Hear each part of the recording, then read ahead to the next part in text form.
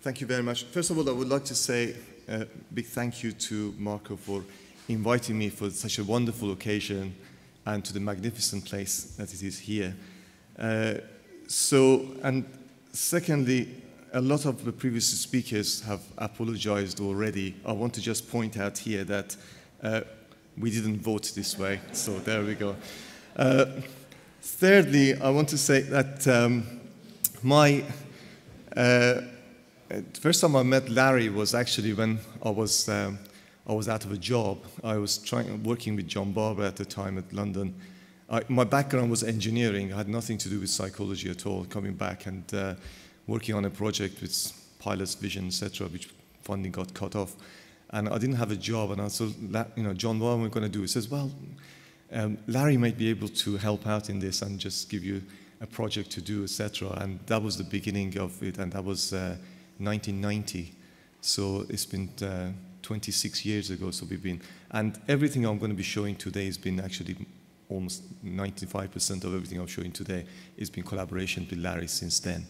So we work extensively on that and introduced me to the whole field of psychology, which I'm very, very grateful for. Now, apart from that, a number of people have been working in the lab, and I've shown some of my collaborators. I'll be showing some of the experiments that they've done and try to mention them at the time as we go through. Now, what I would like to do is to tell you a little bit about information on the what happens to the information in the blind field. You have lots of introduction already into this topic, and thanks for Carlo earlier covering most of the background on these ones. A little bit about characteristics of what remains in the visual of processing in there, and what happens after systematic training. So I'm looking at clinical cases and trying to see whether we can do rehabilitation techniques and what things like that. And I want to spend a little bit of time on eye movement on these patients. Of course, that's something that I think there's plenty of mileage still to us to expand on. Now, of course, the lesions that we always talk about, the back of the brain and the striate cortex, and we all know that it's inevitably any of the patients that have lesions in there, the lesion is not going to be clear-cut, and it's going to be extending to not just V1 but surrounding areas, and it covers the white matter as well. So therefore, all the the effect is a lot more extensive than just a tiny lesion in one particular area. It's quite rare. Most of the patients have posterior cerebral artery damage, therefore with more extensive lesions. Now, this is something that we all see in all the textbooks saying that, okay, we have got hemianopia, therefore these patients are blind in one part. The most important part, I think, in here, come back to the definition, what we call blindness in there. Because, of course, the way we do this, we use perimetry. And perimetry is that you go to the eye doctor, ophthalmologist, optician, whoever, and you ask you to press a button every time you see a target. And the way we do it, we just press the button every time you see something. And if there are places that you don't press every time something is presented, then we call those places to be blind. Okay? And so for clinician, that's straightforward. So you get the data out and it says, okay, this person's got blindness. But as psychologists, we look at this with horror because we say, oh my goodness, so what would happen if you use a different target? What happens if you change the size of target? What happens if you change it completely? Moving stimuli, all kind of things, all could give different results. Indeed, we know that Manfred Fowler's work for different kind of perimetry just shows that the same patient, even if you use different kind of things, you get a completely different pattern in those. So what happens to this? What do we call blindness is quite a very important question itself. And indeed, there's a statement of Larry in 1961 that Larry says one's results in measuring the limits of visual capacity depend very precisely on the method of measurement. One clinician's scotoma is another one's amblyopia.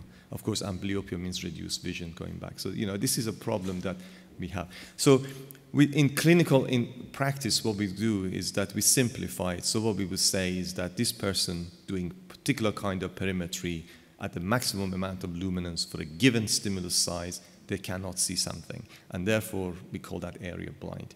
And we usually refer to gold standards in perimetry, but what I'm saying is that we have to take it with a pinch of salt in general when we talk about areas of blindness.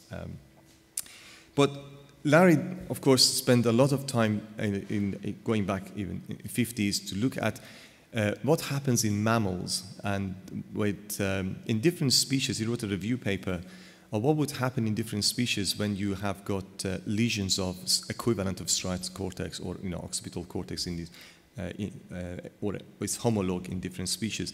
And one of the things that he also mentioned in the paper by Morton Mishkin in 1958 is that if you look to see what you expect to see in monkeys, how much deficit you like to see in monkeys after if you look at the point-by-point representation of the field and what they would expect to see, and compare that to in real practice, you find that monkeys are actually not, they only have transient deficits after lesions, and these transient deficits go away, and they're quite small. So there is a huge variability there. They're not as bad as you would expect to see. And there's a paper this one here, 1961 paper, that he looks at studies from 1930 to 1960, and he summarizes about 130 papers there that people have worked in there. So it's quite extensive areas of work. But our results, in humans are always a bit different. And of course, we know that Larry's worked with patient DB in 1973 paper.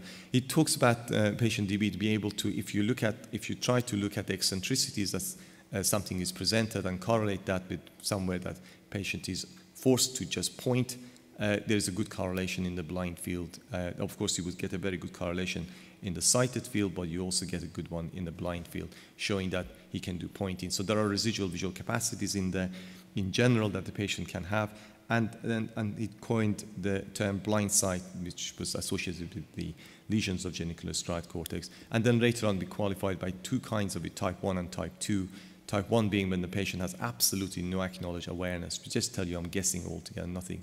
Or type 2, when we say that, they say, okay, I feel something might be there, but I didn't see anything. There's some sort of gut feeling. So we had previous speakers talked about different aspects of this, and it's been studied extensively. And Marco presented some fantastic neuroimaging data, and we had from Bear about this, and as well as recent work with others on the topic. So we know that it's been done quite a lot, but the lesions, the performance in the blind field is usually, if you look through this in general, is about 1 log unit or 10 times worse than that of the sighted field. This work of Alan Cowie is looking at chromatic processing or wavelength sensitivity in the blind side, looking at the orientation discrimination in the blind side compared to the sighted field, and some of the work that Larry and I did on looking at pupil responses in the sighted field and blind field in patient. There's always about between 0.6 to 1 log unit, and even the contrast sensitivity function in the sighted and blind field. The blind field is reduced by about, shapes are always similar on all these functions, except that sensitivity is reduced by 1 log unit. Now, this is very much became an observation that Larry and I made a long time ago in a lab with DB, and we were showing two kinds of stimuli here. One of them is the one on your left-hand side here. This is what we call luminance-defined targets, so it's just black and white lines here. And the one on the right-hand side, we can see they're called contrast-defined targets. So these are tiny little black and white dots, but the contrast changes across there, but total light levels don't change. So there is no variation in luminance, but there is variation in contrast. We made an observation that if you ask DB to detect these in a two-force choice, we can change the spatial frequency of these as a range of spatial frequency. Detection of all of these is pretty good. He was perfectly in detecting these. But his reported awareness was different. Whenever you show something texture-defined, he had no awareness whatsoever of it. He just, he reported nothing. Whereas the awareness of he had awareness of the luminance-defined ones. And we tried to look at it, tried to decipher to see what's going on. And here we can see that, for example, we changed the first order target to be, in 2004, we did study, very, if you like, low contrasty compared to the high contrasty. The black lines are detections and the lighter ones are awareness. Perfectly aware of first order stimuli, nothing at all of the second order. We didn't believe this data. A year later, DB came to the lab. We did it again in 2005. You can see the same thing again. We did it in 2008. Again, we repeated everything, and you can see that pattern over and over. repeats. You can change these things so that they become a bit more profound. For example, these are square wave rather than being sine wave gratings, and again the pattern remains all the time. Second order stimuli, he was perfectly well detected, but no awareness, conscious awareness at all. But we changed something there. We changed the dot size, making a bit these bits that resulted in gratings. We made them a bit larger, and suddenly he was 100% aware of them all the time. So we did a systematic study of that, and we find that the small, medium, and large awareness builds up, but the detection remains high all the time. And so we try and figure out what is it about this target that the moment you change something in it, change the sizes, he was becoming more and more aware of it.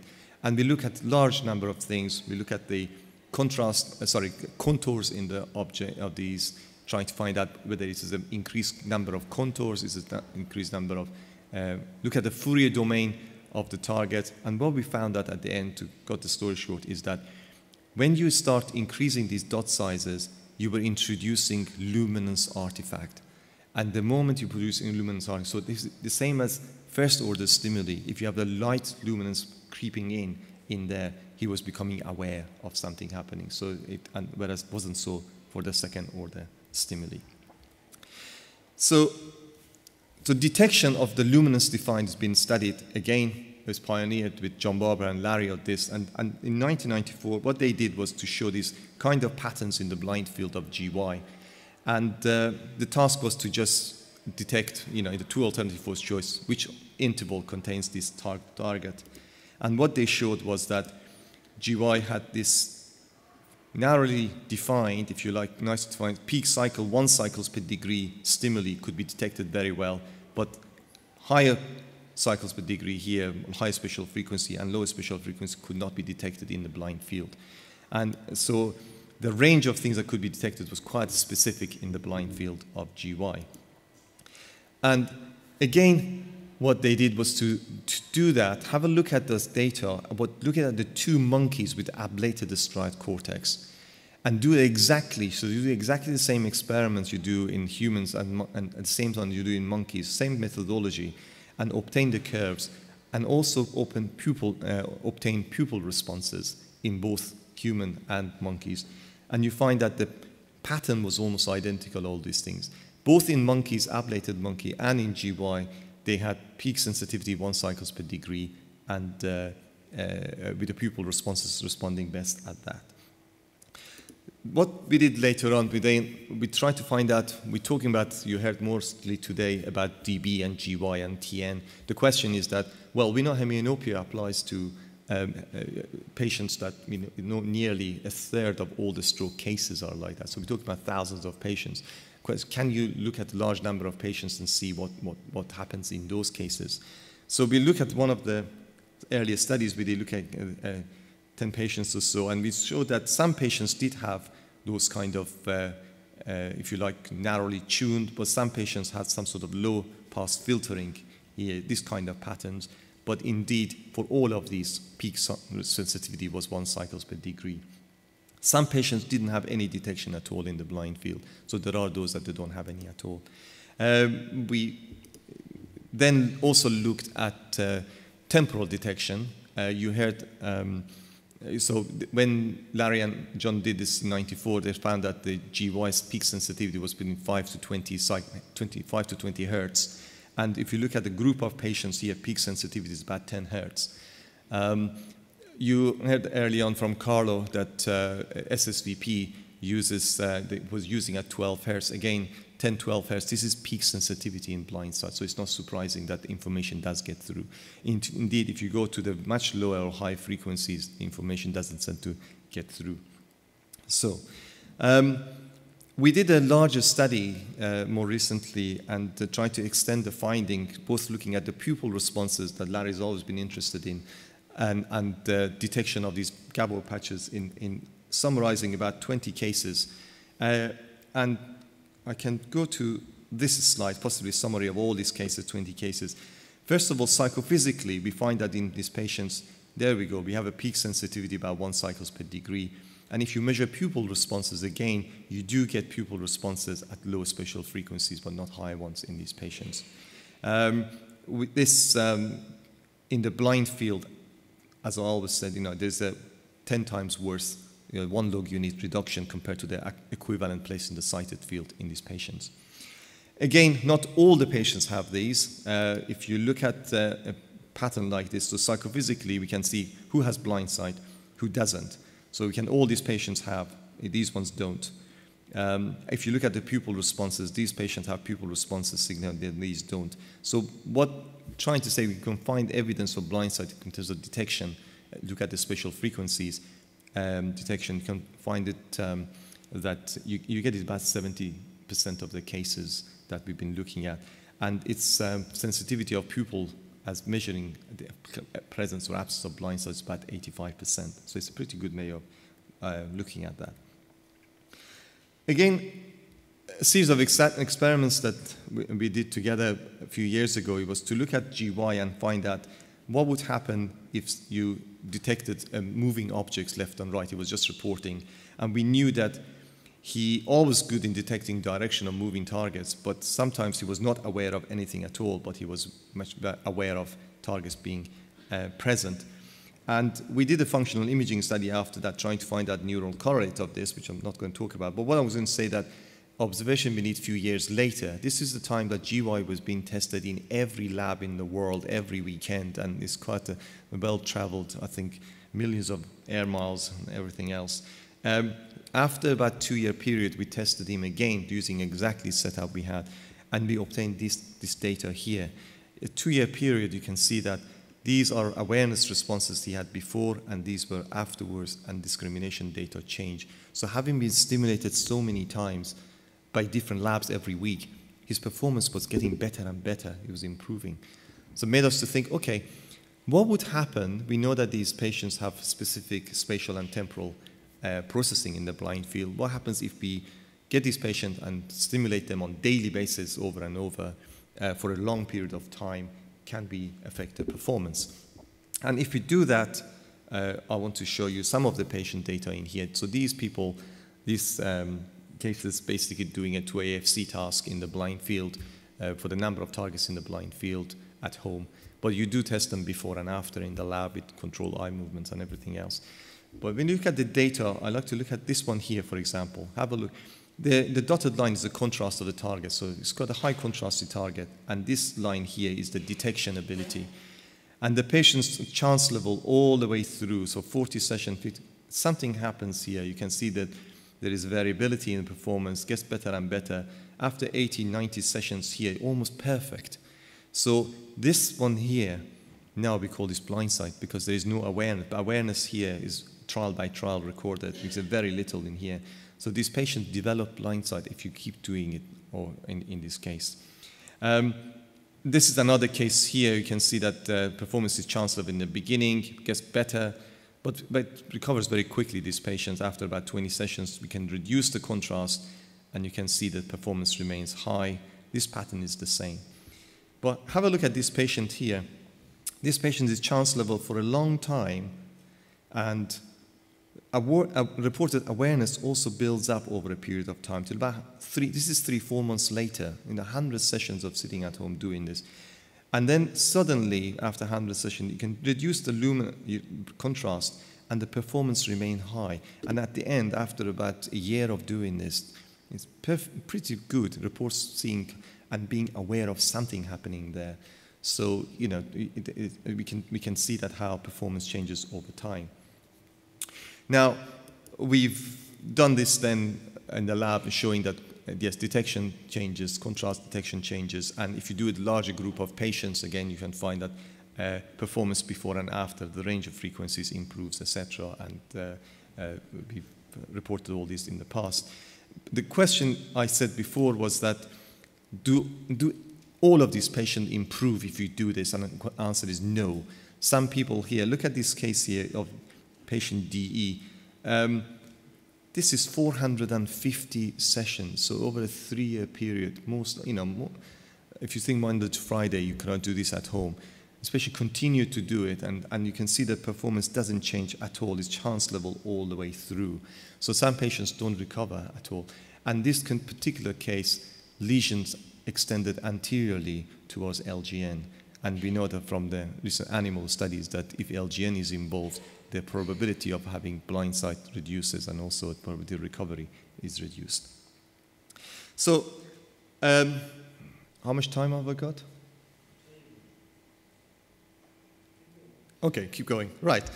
I want to say, but I was going to talk about, so this is all the cases we're talking about, like the previous experiments that Carlo explained. You ask a subject, you ask the patients to look at a point and fixate. But we know in the real life that's not the case. Patients move their eyes around, and of course they're moving their eyes, they explore the environment, they get around. Most patients are able to commute, go to work, and you wouldn't be able to tell the difference between somebody with just a hemianopia and a normal observer if you just saw them in the street very easily. So it would be interesting to spend some time actually looking at eye movement in these cases to see what the eye movements are like. And we know that after the lesion, if you measure the eye movements carefully in these cases, we know that saccade amplitudes into the blind field is greatly reduced in these cases. And they have a larger number of fixations in general. Some of patients have disorganized pattern of search. For example, this is something that Joseph Zeal reported before. And the top data is performance of the normal observers when they explore a scene. And they can do different tasks. He's reported they can do dot counting tasks. So we can actually look at the scene and ask them to look for a particular thing. You can see very systematic those are. Whereas if you look at these ones here, these two here are some of the patients, and you can see the pattern is very different. The eye movements are all over the place a bit. But some patients are a bit more organized than the others. And it's been reported, Joseph Zeal reported, that if you actually do a visual search task and ask the patients to do a search task on a daily basis over and over, you can improve the visual search times. So here is a case that these two patients, they're looking for a particular dot. In this case, in the center here, they're looking for a O. And there it is, one here, and then they press the button every time they see it. You present this, some of them sighted field, sometimes in blind field. And you can do this on daily basis, and you can find that the search times improve after these kind of tasks. You can do that for 2 or 3 weeks, and the scan path improves, and the number of fixations that they make improve. Everything improves in these cases. And indeed, we know that a summary of last time I looked into this, about 14 cases, 14 studies have been done, over 500 patients been tested. And we know that if you do systematic visual search, these patients in general, their reaction times improve, and it actually affects their activities of daily living. And we recently looked at Joseph and I looked at a group of 20 of these cases and provide them with a systematic training program, and again show that the reaction times, as you can see, improve in these cases, and the number of errors they make reduces, and they also report a lower disability rating after they've done the training. So we know that the visual search improves. The question is that the only thing that is wrong in these people, or do these patients develop? Can they develop optimal search strategy themselves, or what is it that actually causes patients to have, if you like, suboptimal eye movements? What's actually leading to that? To study this recently, we started to have a look at normal observers. So what happened to if you get the normal observers and give them blind field, but not physically, no, not actually lesion in the brain, but giving them an eye movement task, and you make a gaze contingent paradigm, when as they move their eyes around, you remove the objects from the screen, so they think that they have a blindness, and ask them to do different tasks, and measure the eye movements and see how they actually perform. So with the paradigm I'm talking about is something like this. You can do, if you look at the pattern like this, look for a target, that's very easy. You can just see where the target is.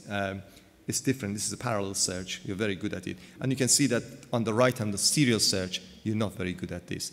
So, whereas that's the target there. So that's harder to do. That's a serial search. So we give normal observers this kind of task to do. But what we could do is to remove the targets. For example, in the case of left hemianopia, if you want to simulate that, you remove this. So as the person moves their eye to the left, you show more targets, and you move it to the right, you remove all the targets so they cannot see. What would we expect the person to do if you had this to a normal observer? The optimum paradigm you would expect is this. You say that if something, for a parallel search, for something to stick out, if half of the field was missing, the optimum thing for you to do is to make a large saggate into the blind field very quickly, because then you can see the entire thing in your periphery and you can say whether the target is there or not. However, if you are doing a bit more difficult task, then what you could do is, it's harder to do this, but you can still make a large saggate into the blind field and then do a laborious, small search. But it doesn't really matter whether you're right or left in this case, but it is harder task to do. What would we expect normal observers to do when you have simulated hemianopia? And the data here, these data is interesting here, both serial and parallel searches, people go straight to the sighted field. So the first eye movement people make is actually not into the blind, not the optimum that go to it and then see observer. Actually, they move to the sighted field. So we've can say that, okay, maybe it's just because they brought people in the lab and you just give them a task to do and people are just making mistakes. What if patients, on the other hand, are blind all the time and maybe they have more interactions? So we tell people to do this on a daily basis, let's say, bring them to the lab 5 times, the whole week, and then give them incentive to get faster and faster. Tell them that every time we measure your reaction time and eye movements, and the faster you get, we give you double your money. And there are students, so we just give them incentives that you got to get faster and faster. And by the end of the week, if you're getting faster and faster, you can get 50, 60 euros, if you do this task well. So they have incentive to be fast. And when we do that again, and we ask them to look for these kind of targets, and we give them hundreds of trials and do this on a daily basis, etc., we can test Monday to Friday. We can give them another task as well. We can actually do a series of measurements before and a series of measurements afterwards. So, for example, if we give somebody the entire screen and ask them to find a target, you find that you don't even have to move your eyes in these cases. People, 200 millisecond presentation, people are pretty good in detecting these targets very quickly. A bit harder to do for these kind of things. So we do a range of measurements before and after. We do some object naming. So we show these targets for, let's say, 4 seconds.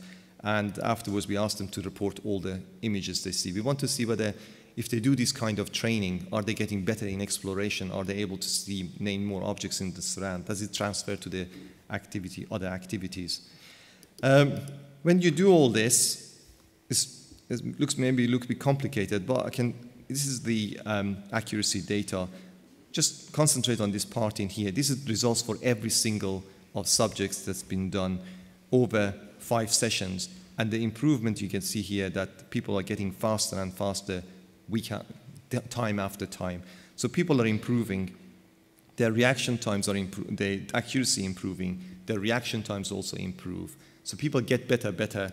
And however, if you look at what they do, where they look in the first session compared to after the end of all this training, they still don't develop an efficient strategy.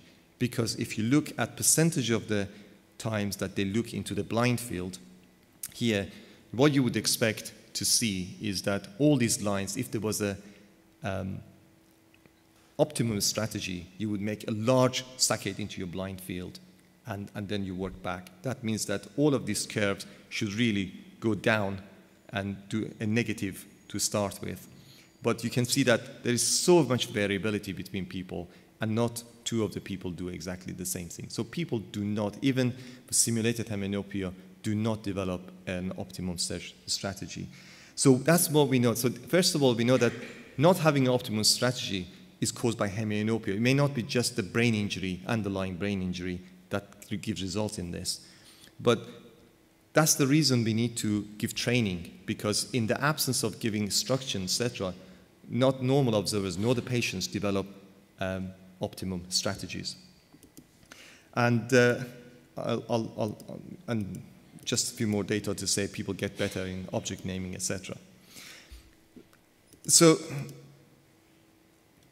there is something else in here, and that is, so optimum strategy is one thing, underlying lesion that leads into random eye movement is another thing. But something else is also involved, and I want to just very briefly show you some of this data. This is going back in 1977, the Muller and Wirtz study, when they look at monkeys and try to show objects in the ablated monkey, so occipital ablation in monkey, and you show targets, and you train the monkey to make a saccade to these things, so move eye movements to these ones. And he showed that if you do that, train the monkey to make saccades, afterwards they quickly recover in places that you have stimulated, they recover and they can detect objects there, which is a very interesting finding. There is a concept there that I want to bring in, and that is the saccadic remapping. That means that if I have a target here, and I'm looking at this fixation, some receptive fields of, so imagine there is a cell we're measuring from, and it's got a receptive field here. If the task is to move from one point to another, when you move to here, this target falls in the receptive field of that cell.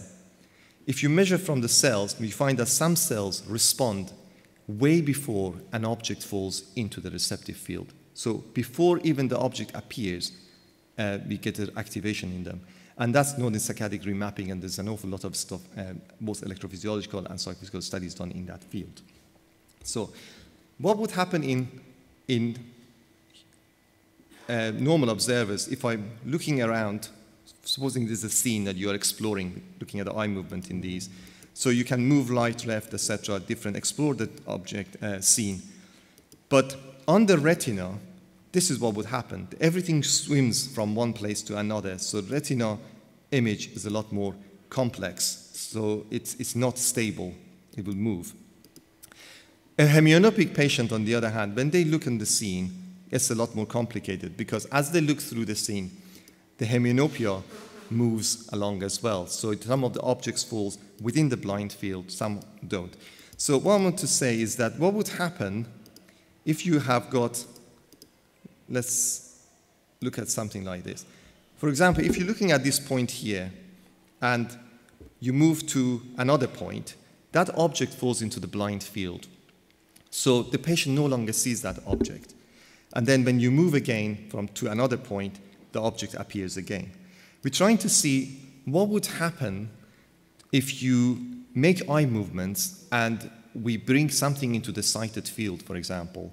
The information that was in your blind field, can it modulate your performance? Can it actually affect your performance? For example, we can move from one point to another, and we can have a big prime. And then as you move your eyes, the moment you move your eyes, that point disappears. So when you get to this point, you no longer have that.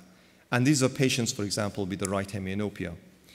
So when you can look at the detection of this in the blind field and see how it's affected by this eye movement. And we find that if you make this kind of eye movements, although you're removing them, the reported awareness in these cases improves. So people report seeing these a bit more. So something happens, there is an effect of eye movement to information from the blind field that comes into the sighted field. We can explain that a bit more. We can have a look at the detection of a very, very faint target in the sighted field. And we know that if you follow it, if you precede it by a prime, you are more likely to detect it compared to if you didn't have a prime. So if you show something and then you bring it into the sighted field, you will detect it even better. And in a series of experiments, we've shown that if you move your eyes, sensitivity in the blind field actually doesn't change if you are expecting objects to come in. So to cut it all short and summarize the whole thing, we know that we can change the sensitivity in the blind field by repeated stimulation and also using eye movements as a possibility. We know that it can change the sensitivity in the blind field, as well as changing the dynamics of eye movement in these patients with repeated stimulation. Thank you.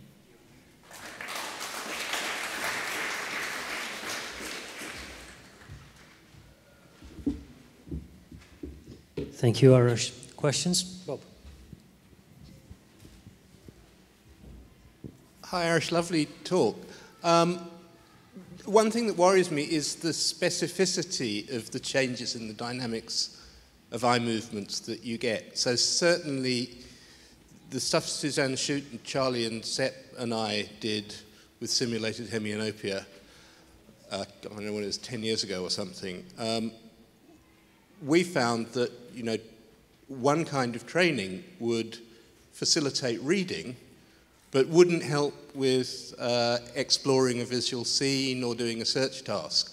Different kind of training helps with exploring a visual scene, doesn't help with doing a search task. Do you have any comments on that? I mean, I wasn't sure what training you used. I think there are different aspects to this one. For patients themselves, in patients, when you have got,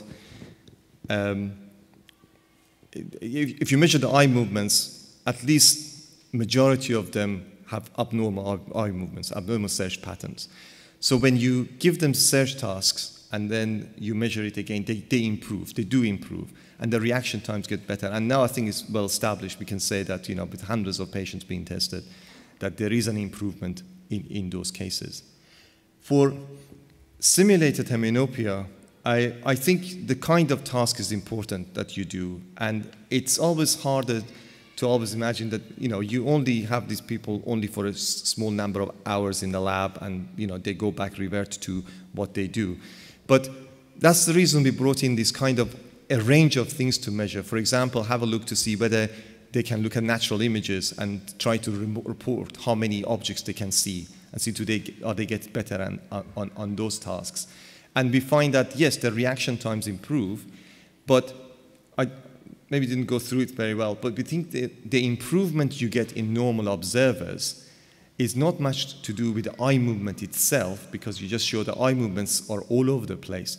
But what John Barber used to call search lobes, you know, you make better discrimination into something in the peripheral vision in these cases. And I think some of the data we got points towards that. So people just make better discrimination in the blind, in the peripheral vision as they do more and more of these kind of tasks, which is a bit slightly different mechanism than that of the patients. But even for patients, so even for patients, for SEPs, hundreds, thousands of patients over the years, there are differences in the effect that reading-oriented training has on the patient's recovery in reading tasks and in exploration tasks. So you can alter the eye movement strategy of patients so that you improve both, but you need both kinds of training. You need both. I think the data on reading, it just shows there's a different kind of eye movements compared to that. And yes, I've seen the paper and also your collaboration, and also more recent Schultz paper showing that if you train one, doesn't improve on the other one, etc. So reading is quite a difficult thing altogether, and also reading difficulty after brain injury. There are so many different causes for it. So you have to isolate exactly what patient, what kind of patient, and what that. Yes, there is that. But I'm not convinced yet about efficacy of a training task that can combine the two together. I'm still not. I've seen some of the data from Durham, but I don't think that's been published yet. No. Thank you, Arash.